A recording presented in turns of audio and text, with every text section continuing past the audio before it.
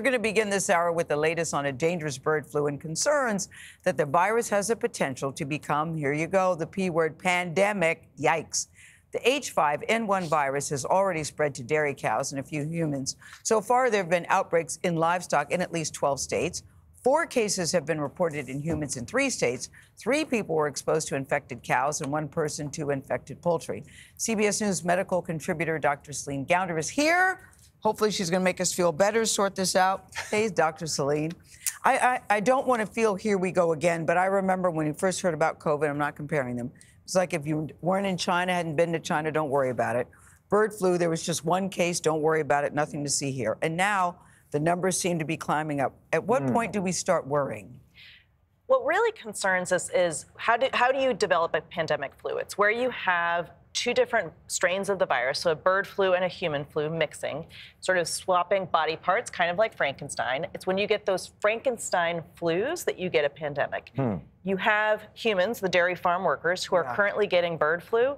We have regular flu season coming up in a couple months. That's when the danger could really emerge for that kind of pandemic. But just the fact that they're even using the word pandemic at this stage, they're concerned about it. It's very triggering to all of us. I think it is too. triggering. But imagine 6 months before COVID, if we had taken steps then, if we could have avoided what all happened. I mean, that was painful for a couple years there. Okay, so if you're hearing about bird flu and farmers, to most people, seems like they're very isolated. How quickly, how widely can this spread? Well, flu is highly infectious. So if we are dealing with a pandemic flu, then it's generally spread person to person through the respiratory route. So far, what we're seeing, we think, is most of the transmission is occurring through the milk, through equipment or other items that are contaminated with milk, and then from cow to cow. But we don't have a great handle on exactly how things are being transmitted. We have some theories, but without testing enough, it's very hard to hone in on it. This is exactly the thing. So one of the missteps the last pandemic was we perhaps didn't get out in front of it early enough.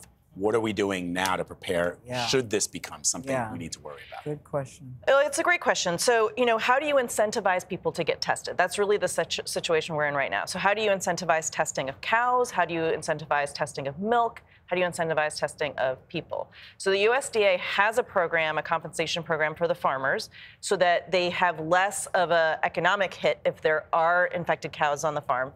So far, that hasn't led to a lot more testing, and they only are required to test if they're moving cows over state borders. So they could be moving them within the state. There's no testing requirement. In terms of the farm workers, a lot of them are undocumented. And so they don't want to be on any kind of government roster, database, whatever. So unless you address their immigration, deportation fears, they're probably not going to want to get tested. So are you feeling that if we're not in contact with farm workers or farm animals or farm equipment that drinking raw milk? Or drinking raw milk. That could be contaminated. That we don't have to worry about it? Is that what you're thinking, or? Well, in the immediate term, and there are ongoing tests of milk, for example, because depending on how much virus is in the milk supply, pasteurization may continue to be good enough, it may not. And so there's ongoing testing to make sure, is that adequate? But if you do get one of those Frankenstein flus, where you have a combination of a bird flu and a human flu, again, that's still possible, that's when all of us really start to need to get worried. Well, thank you for adding a little bit of clarity. We appreciate you, Dr. Celine Gounder.